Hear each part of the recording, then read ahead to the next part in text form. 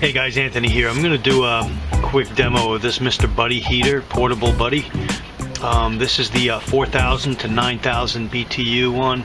It takes one of those Coleman 1-pound cylinders, or if you have the right adapter hose, you can connect the larger propane cylinders to this, like some people do, you know, that want longer duration of heat. But I'm going to use the small 1-pound cylinder today. These things are, I started this up once in Florida when I bought it. I haven't used it yet, but today it's, you know, 34 degrees here in West Virginia. And one of the reasons I bought this was in case we got stranded in our van on the trip up or back, we had a source of heat. So that's the reason I bought this Mr. Buddy, Mr. Heater Portable Buddy. So again, they have it listed here that are used for workshops, porches, garages, picnics, tailgates, tents, hunting blinds, ice fishing shanties, truck and horse trailers. Heats up to 200 square feet for up to 110 hours. Again, we'll get this out of the box and get it set up and started. But I just wanted to give you guys a walk around of it. We'll take it out of the box in a second.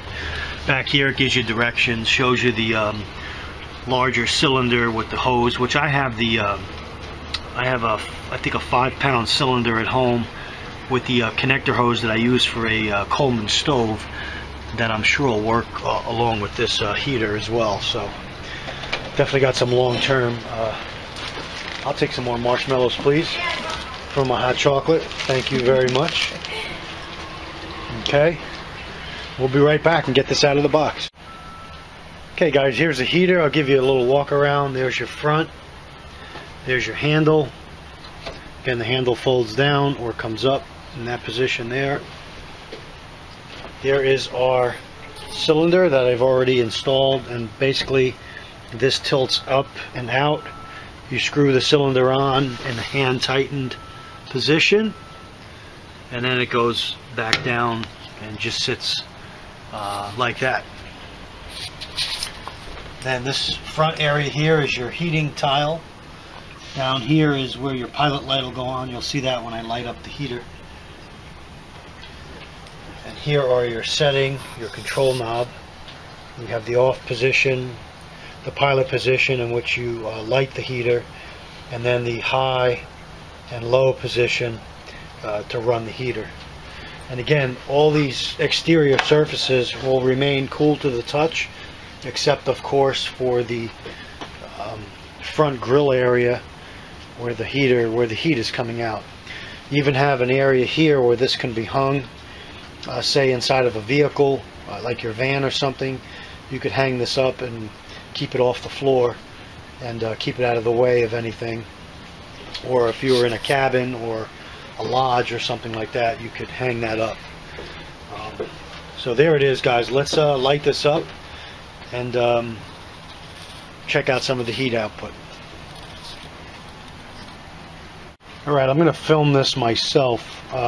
Okay, so basically the directions say slightly depress your knob here, turn to the pilot position, and then press down and hold for 30 seconds. There, I think you can see the pilot has lit.